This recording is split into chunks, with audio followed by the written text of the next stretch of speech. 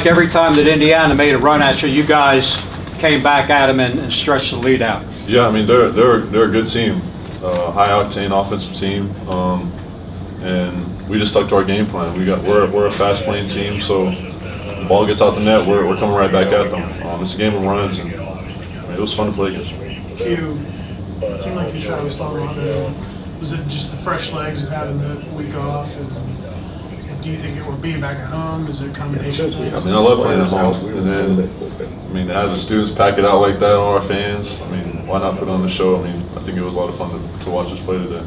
Man, talk about the blocks. I mean, you went off today about the blocks. Jesus. What's going through your mind? I mean, just regular defense, I guess. Maybe they're not used to playing against me, so they weren't quite expecting it. But I mean, I wasn't actively searching it out; it just kind of happened.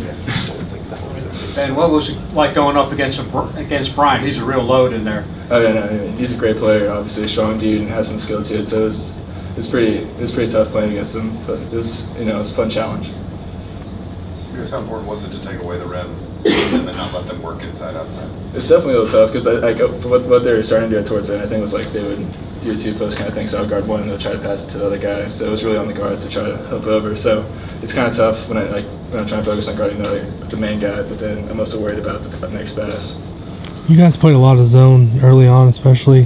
What about the zone gave them problems? I think it was just the activity. I mean, we got a couple of deflections, a couple late steals. It's all kind of just energy, and then just kind of making them second guess a little bit, not really know where to pass, take their time. But I think it was mainly our activity and our energy.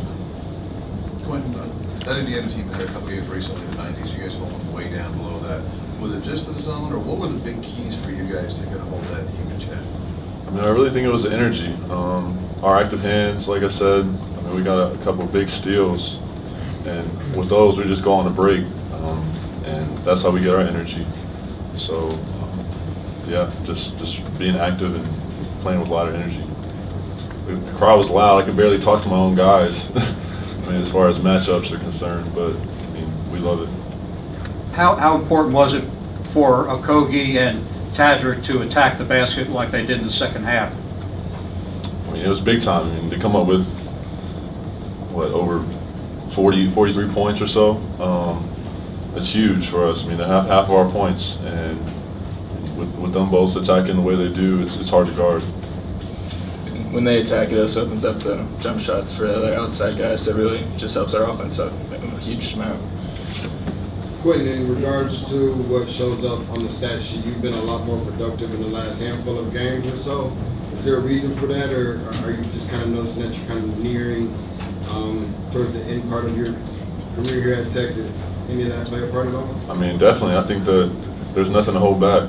I mean, it's the last time I'm playing with these guys, last time playing in front of this crowd, which was awesome. I mean, like I said, I mean, coming out firing, I think that has a lot to do with it.